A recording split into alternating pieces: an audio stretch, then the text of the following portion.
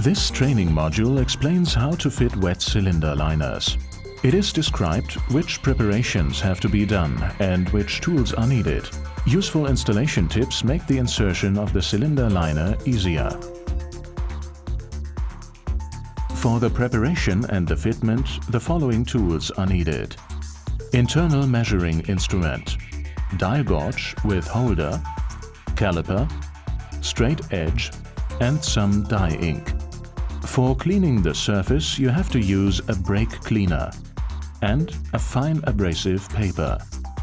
Before fitting the liners, the engine block has to be checked.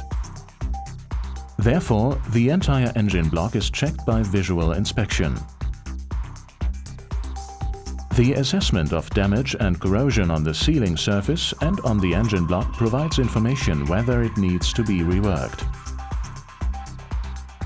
The inspection of the engine block sealing surface with a straight edge should indicate existing distortions. During the fitment of the cylinder liners, pay attention to the cleanness of the engine block and the flatness of the flange seat. For a correct fitment of the new liner, you have to ensure that the surface is flat, as shown on the graph.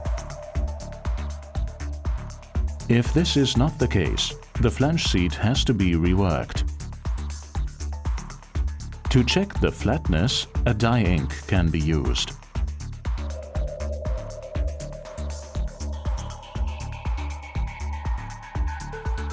Another important point is the assessment of the sealing ring grooves in the engine block.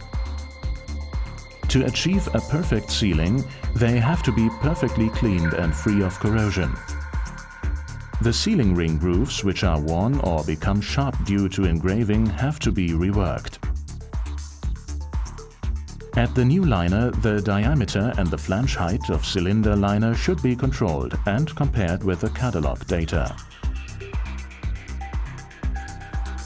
Now, if applied, the tomback ring will be inserted dry and the liner will be fitted into the engine block. The cylinder liner is then tightened with screws and sleeves.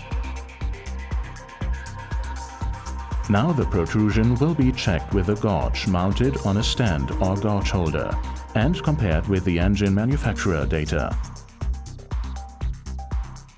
Caution: the protrusion is not allowed to be adjusted by shims.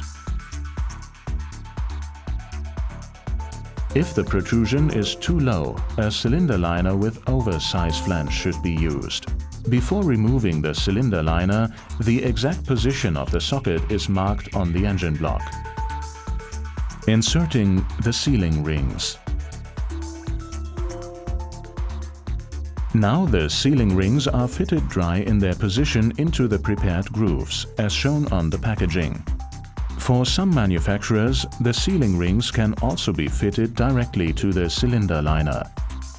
The use of liquid sealants while liner fitment is not recommended.